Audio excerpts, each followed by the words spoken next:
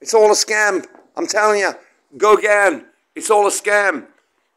Don't worry, folks. My government know that I've just got a quirky sense of humour.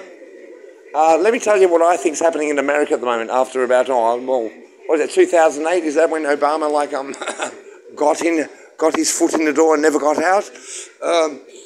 This is what's happening. You've got a lot of entertainers, they telling you what they do with their charity and the dreams of the future, and they're all liberal, you know, so can you imagine the shit you've seen in Hollywood and how many cocks you've had to suck and how many things you've had to sweep under the carpet and how many times you've had to turn a blind eye. This is what's happening. These people are worried that they're going to get an audit and, I wonder what you've been doing. They realise that it's over Red Rover.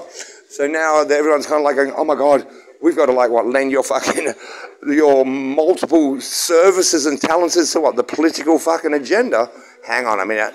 You can't be that charitable in America unless you're fucking well and truly invested and or cunt-struck. The Obama years were very good to all of you, weren't they? Well, guess what? It's time for austerity measures. Time to separate your needs from your wants. Glamour pussies. Shit going down. Austerity measures.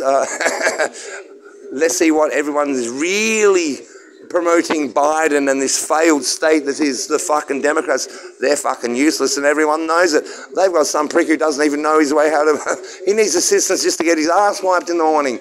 When he gets a bit of a pick-me-up like Adolf Hitler, here, Heil Hitler! I'm not saying he's like a Nazi, but I'm saying he obviously needs assistance like Hitler was getting a bit of meth or amphetamines or whatever. A pick-me-up. This is the leader of the free world. Come on, mate. Pull the other one. All of you. Entertainers. Sorry, that's what you call yourselves. Comedians. Or I need proof first. Hip-hop. Is it really hip-hop when you can't use certain words? Seriously, gentrification. I think it's like a big ship that's about to sink and the fucking rats want to make sure it doesn't. Fuck you.